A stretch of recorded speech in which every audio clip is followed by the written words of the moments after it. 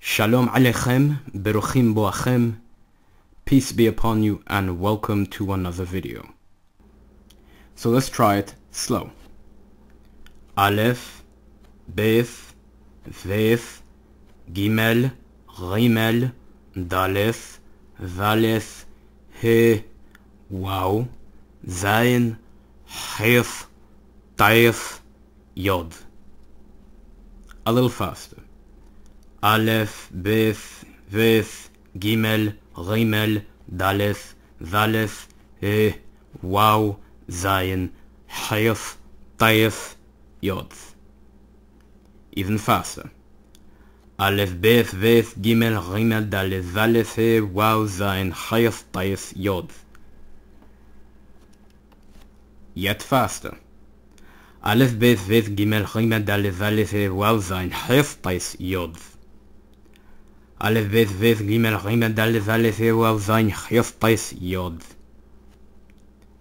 Aleph, Beth, Veth, Gimel, Rimel, Daleth, Valeth, He, Waw, Zayin, Heth, Taif, Yod. So we have 10 consonants. The Beth and Veth represents one consonant. Gimel and Rimel represents one consonant. Daleth and Valeth represents one consonant.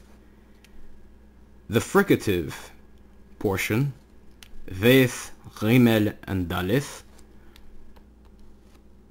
are from the same consonant. So Aleph represents 1, Beth and Veth represents 2, Gimel and Rimel represents 3, Daleth and Valeth represents 4, A represents 5, Waw represents 6, 7 is Zayin, Heth is 8, Taif is 9, and Yod is 10. So there are 10 consonants, okay? So normally, one would say for the alphabet, Aleph, Beth, skip, Veth, Gimel, skip, Rimel, Daleth, skip, Valeth, He, Waw, Zayin, Heth, Taif, Yod. So, let's see how that looks without the fricatives. Aleph, Beth, Gimel, Daleth, He, Waw, Zayin, Heth, Taif, Yod.